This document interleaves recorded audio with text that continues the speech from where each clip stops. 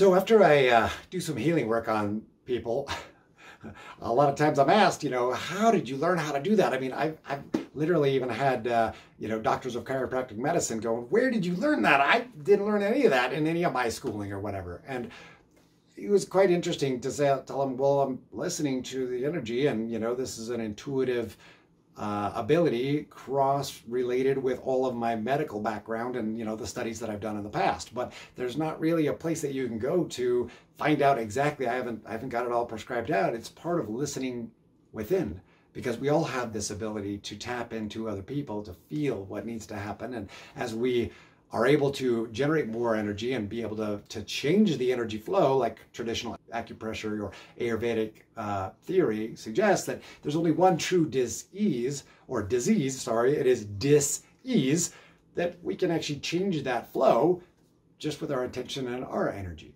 So, laying of hands, healing energy medicine is getting more and more popular these days, and I'm such a fan because we all have this magic light inside of us. We can do amazing things simply with our desire to do so. But people ask me, where did you learn this? And where I really I can do this, hit me like a freaking freight train. So Dr. Heru, he actually used to be really, really, really good friends with the former president of Indonesia, President Gus Dur. And President Gus Dur actually sent his daughter and his niece over here. Dr. Heru was watching them, and they were staying with Dr. Heru. He was being their chaperone and security and all that kind of stuff. And so anyway, he brings President Gus Dur's daughter here to our house, and we ended up going out into the mountains and then going fishing down at the lake, and we're just on an outdoor adventure. And anyway, he comes in and he just puts me right on the spot. He says, "Okay, Mas Mike, she's hurting. Something's wrong with her. She doesn't believe that you have, Vibravision, that you can see what's wrong." And I'm sitting there going, "What? You just taught me that last week."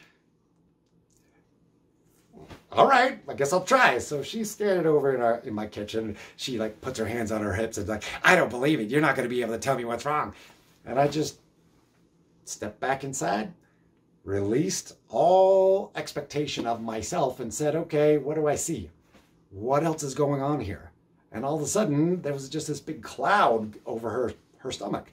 And I was so unconfident at this point. I'm something with your stomach? And she's like, "Oh my gosh, how could you know that?" Dr. Hare was over at the corner laughing at her because he, obviously caught me off guard, put me on the spot and said, "Boom, go."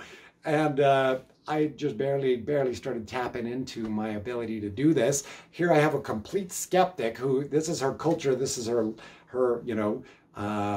Indonesian lifestyle. They do a lot of energy healing and whatnot. She's totally non-believer. And here's this foreigner in her, far away from home, telling her, boom, this is exactly what happened. So it was a very, very compelling and very powerful event in my life that said, I'm not joking around.